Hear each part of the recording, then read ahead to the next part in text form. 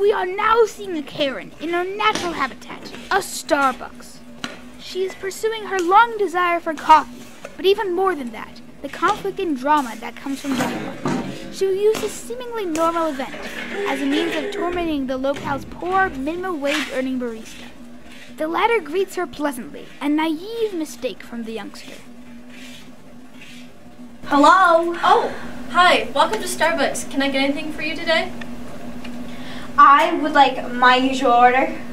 I'm so sorry. We get a lot of people in and out of here, and I can't really remember. You're supposed to remember my order. I've seen you for the past 3 years. She places a ludicrously long order, knowing the unlikelihood of the sleepy juvenile getting it right. I would like myself an iced latte with extra caramel drizzle on the sides, 2 extra shots of espresso, and I would like 4 pumps of vanilla, 2 pumps of peppermint, and 3 pumps of cinnamon.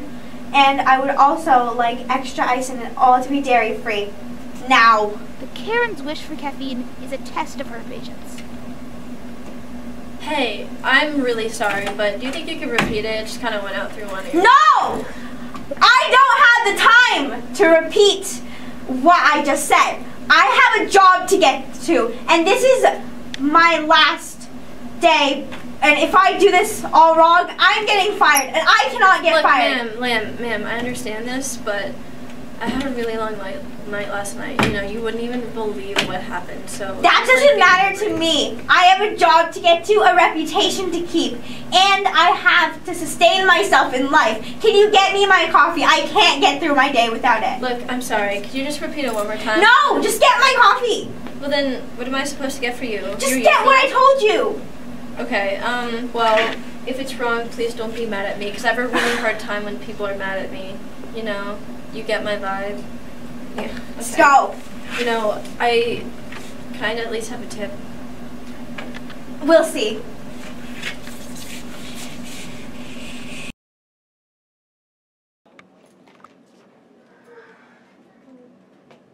Is my drink ready yet? It's been a whole 24 hours and I've been fired from my job.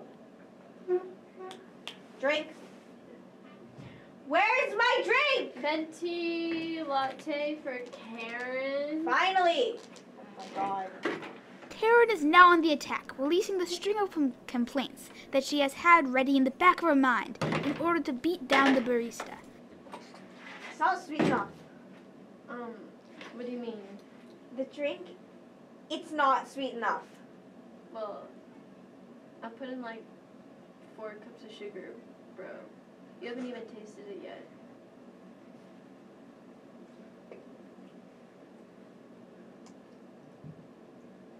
Yeah, it's not sweet enough. And look at this container. It's so itty-bitty small. I asked for 48 ounces. You gave me what? Ma'am, 30? That's a venti. We only sell drinks up to 31 ounce. After being met by unexpected resistance, she resorts to acting offended, one of her many defense mechanisms. Well, see, I'm special. Do you know who I am? No. You spelled my name wrong, too. You spelled it Karen with a K. Well, my name's Karen with a C. This is a personal attack. Do you really not know who I am? well, I'm sorry. It's just that typically Karen is spelled with a K, and you're certainly a typical Karen.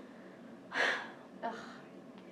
You are so annoying. My name is Karen Duncan. I am the CEO, receptionist, and master locksmith. Actually, I was at Dirty Locks, and you should respect me because I'm older than you. Hold on. Then she pounces. A chat with your manager is long overdue by now. Well, I'm sorry. I've never heard of Dairy Locks, but that does not apply here at Starbucks, and your drink is fine. No, it isn't. Can I speak to your manager? Oh, jeez. I'm glad that was all a dream. You got my drink. Oh, no!